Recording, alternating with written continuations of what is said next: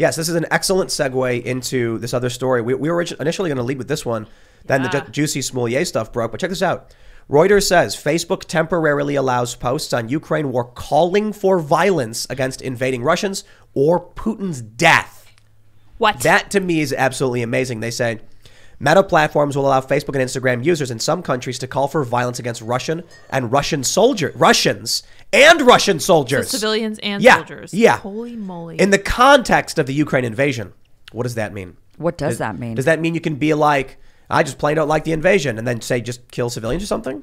Like every Russian should pay. Yeah. Right. Until when, you know, and that the thing that I don't understand about all of these sanctions and even just these ideas that you got to take it out on Russians. And I even saw this video that was circulating of this group in Canada that was painting. They were vandalizing a Russian community center, you know, and they were painting all over it blue and yellow. And it's just, okay, if we in the West continue to assert and believe that Vladimir Putin is a dictator, and that that they don't live in a democracy, then why would we take anything out on the people? What purpose is that? Because you'd only do that if you think the people are then going to turn around and pressure their government, or you're punishing them for voting that government in like they were a democracy and look at the bad choice you people made. Right. But if you don't believe it's a democracy, then what are you doing? Well, so the reason I think this was an excellent segue from the previous segment, Ian was talking about how there could be an executive decree like, okay, now this thing is not allowed anymore.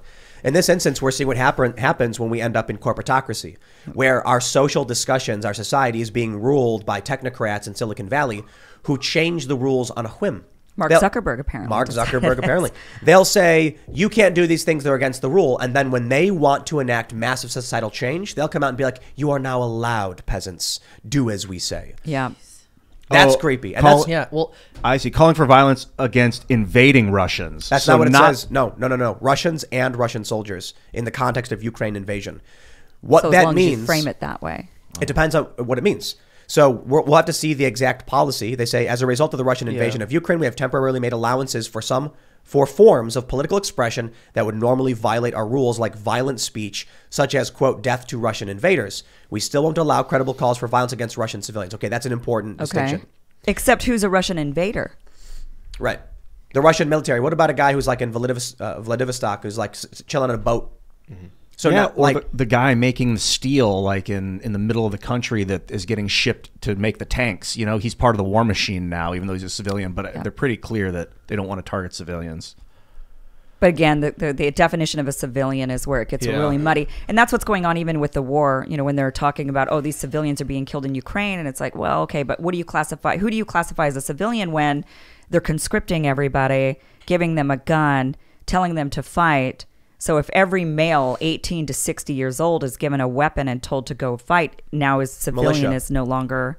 But I think they might be counting them as civilians. No, for sure, I agree. But you'd have to call them militia. You'd have to say, like, you know, Russians kill 12 militia. They're not doing that because it's all a big propaganda machine. Sure. This stuff scares me because it sounds, some people would argue it's reasonable. Oh, but we're talking about war and violence. And I'm like, I don't care. You know, we have two problems here. One, I don't think you should be calling for the death of people. I think you can say, we're being invaded and I will defend myself and defend my country. That I understand. But to be like, I am calling for the death of this group or whatever. The other issue is that the rules of our society and what ideas are allowed are being dictated by technocrats who are unelected.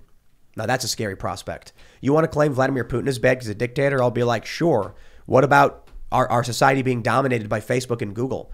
How much industry is digital now? How many people have jobs that are based on YouTube or Facebook or Twitter or whatever? And these companies, but my private platforms, they can just eliminate you from your entire job, gone in an instant, because they decided it. But do you think they're the ones deciding, or do you think the politicians are pressuring them? Because then it really does become a First Amendment issue when, if they're making policy decisions based on the pressure they're getting from politicians because they're afraid of regulation. I think it's both. Yeah, that was my thought too. Both. It just seems like from a platform perspective, you'd want no regulation whatsoever. You'd want just people to say whatever and you wouldn't care because that brings more people to your platform. Yeah, so my biggest question is who would be wanting to make it so that you can say this about Russia? Well, hold on. Yeah. We have an update. We have news. Answer. The temporary policy changes on calls for violence to Russian soldiers applies to Armenia, Azerbaijan, Estonia, Georgia, Hungary, Latvia, Lithuania, Poland, Romania, Russia, Slovakia, and Ukraine, according to one email. That means if you're a Russian citizen in Russia, you can be calling for the death of your own military. If you are Polish, NATO country, or Lithuania, or Latvia, or Estonia, you can call for death. It's very, very weird. Yeah. Zuckerberg for sure wants Ukraine to win the war. I mean, he's bought into the propaganda. He's an ideologue. Yeah, I don't think it's Zuckerberg personally. No. He owns like 60% of the company. He makes all the decisions. Didn't we have the Biden administration actively pressuring social media companies to remove vaccine misinformation? Yes. We know that the United States government is above doing this kind of thing. However, I will say to your point asking about whether Zuckerberg could have any motivation to avoid regulation, it's interesting because Facebook has actually been pushing for certain regulations surrounding speech codes online. I think it might actually be advantageous for them in some ways, depending upon what the legislation is, because then people aren't angry with them as a company when they ban people, and they won't be likely to go to competitors. They'll just see it as a large overarching thing. And then those regulations that Facebook loves to place in its terms of service become policy for the entire country. So small people who might compete with Facebook by having a more free speech platform won't be able to do so. Or they're just trying to get into the China market. That's possible as well. Absolutely. I actually think that's really what's going on with Google, Twitter, and Facebook, is they're trying to get into the China market. And they were banned back in 2011. China said, you can't come into our country because you're not willing to censor. And their response was, we're an American company. We have American values. We don't censor. And now that's obviously changed. Yeah. Censorship. It's here, man. It's coming. Yeah. They're more than fine with it. DuckDuckGo announced it. We'll get into that in a little bit. Yes. I They can't just believe destroyed that. That is themselves. so Why would terrible. I- That's exactly. what I use. Yeah, I'm Why using would it I right now. use DuckDuckGo ever again after this? What's the better search engine? I don't know. Brave. Brave has their own search. Brave's Does a Brave brown. get Oh, it search does? engine? Yeah, they have Someone tweeted that, but I want to we'll stay a little bit focused on this because there's another bit of news related to this. We talked about it with Majid Nawaz. Facebook previously allowed you to praise one Nazi group, the Azov Battalion. So if you were actively praising Nazis on Facebook, so long it was the Ukrainian soldiers, that was allowed. Isn't that crazy? You can't praise the swastika. They're afraid of the swastika, but not Nazism. Just the swastika. No. Although they have a swastika. It's like that diagonal one. Yeah, And it's like it's half a swastika. With the Azov Battalion. Yeah. Yeah, that's their but symbol. Facebook is like, okay, this time it's fine. That's so crazy. That's crazy. The enemy of my enemy is my friend. All of these people putting the Ukrainian flags in their profiles, who just last month were like, we got to fight the fascists, are now like, well, these fascists are. okay. That's crazy. When Nawaz was here, he pointed out that what's happening is people from around the world are going to join Azov to fight, and then they're becoming radicalized and learning how to fight this with a terrorist group, and then they're going to go home radicalized and create their own little pockets of Azov or Nazism or whatever. That's his fear. I guess he's seen it before. I mean, it's not uncommon. It's an interesting Saw it with point. ISIS too. Well, we already saw this sort of, this is just another proxy war that we're having with Russia right now in Ukraine. And it actually mimics a lot what we did in, this is the new Afghanistan. Get out of one war to start another, just got to replace the Afghanistan war.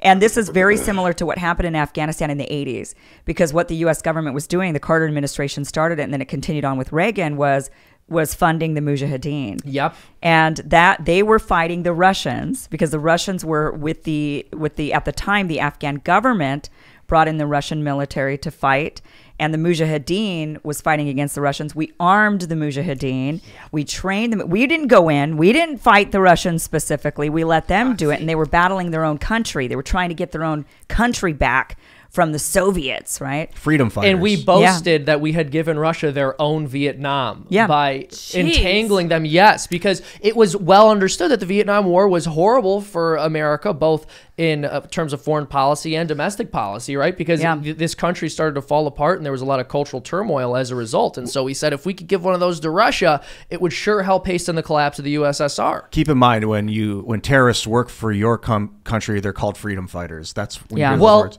And we saw what happens to the Mujahideen. What Al-Qaeda evolves from them, and we go over there and fight them. One of you guys was saying that the Azov had been like killing Russians, for tens of thousands of Russians over the last 5 or 8 years or something, wasn't? Like 14,000. Well, 14,000 people have been killed in the civil war between the separatists in the Donbass region and the government. Because there's an area of Ukraine that has been controlled by these separatists since 2014. And during the civil war conflict, which we call in the West, we say that they are Russian-backed freedom, Russian-backed separatists. Really, they're Ukrainians fighting Ukrainians in a civil war, and there's been 14,000 fatalities there. But a lot of them have been this battalion and these sort of very, Nazi. I mean, really, there's no way to say it other than, these are not like far right. These are actual Nazis.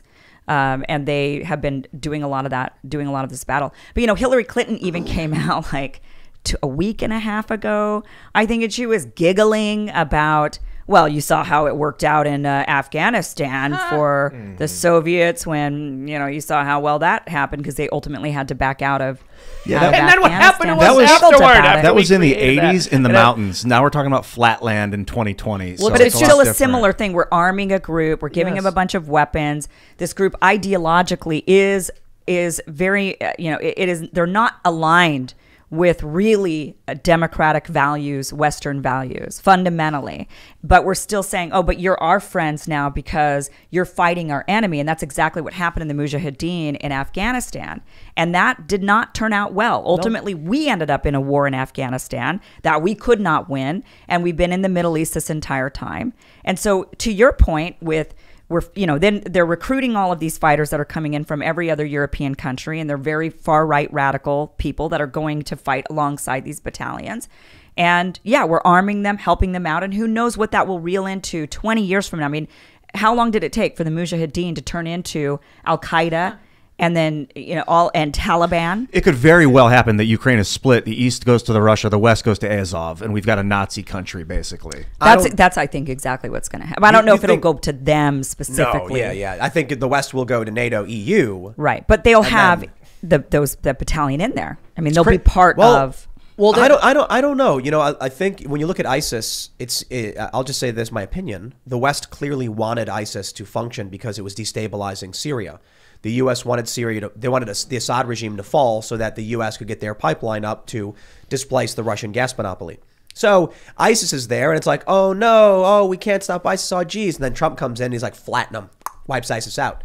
That's actually a problem for the West, for NATO, the U.S. and the CIA, because then what's going to cause Syria to fall? Yeah, Azov. They need another boogeyman. So if the U.S.